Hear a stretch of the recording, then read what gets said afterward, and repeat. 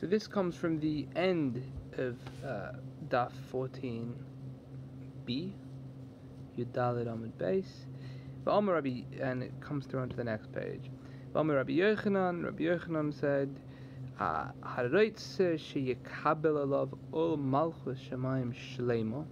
he who wants to accept upon himself the yoke of the kingship of heaven completely, in a complete manner, he should relieve himself and wash his hands, v'yaniach tefillin, don tefillin, v'yikra kriya Shema v'yispalel, and he should perform the recital of Shema and daven and pray. V'zo hi malchus shemayim shlema, and this is a complete acceptance of heaven's sovereignty. He should relieve himself, wash his hands, don tefillin, perform the recital of Shema and pray, which means pray the Amidah, and so like that's an interesting set of activities, and I think the idea is that if he doesn't relieve himself, maybe he'll have to interrupt later to relieve himself. If he relieves himself, then he'll be able to completely focus on his prayer. So I find that alone really interesting, that makes it into the description of what constitutes a perfect service. This idea that all these lofty matters like tefillin and Shema and Amidah, and with these purifying matters of washing one's hands, but also like the very basic physical requirements of things. He relieves himself first. All of this is part of the complete acceptance of heaven's sovereignty. If one wanted to, one could even go into the Hasidic aspects of this, about how the very purpose of the creation of the lowest worlds is to make a dwelling place for the divine. So to bring the sovereignty into the lowest levels requires the purifications of the lowest levels. Specifically, how is it the poet says it? Of pure ablutions round earth's human shores. I think it's Keats. Okay. Then there's a bit of a discussion on the merit of washing one's hands.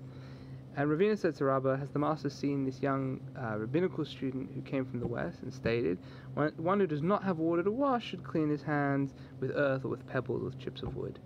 Rabbah said to Ravina, he said, well, for is it written, I wash with water in the verse? No, it says I wash in cleanliness. So anything that cleans may be used to prepare for prayer. Indeed, Rav Chisda condemns one who goes after water at the time for prayer. So Rav Chisda says better you should pray at the right time than make a big deal of going for the water and maybe miss praying at the right time. And this rulings to reciting the Shema. However, with to prayer to Amidah, one goes after water that he needs, because Shema is more time limited. Yeah, come on. How far does someone go to get water? Ad parsa, until a parsa, which is 4 mil. A mil is like about a kilometer, roughly speaking. V'heino milei lekame, and this ruling applies if the water is before him.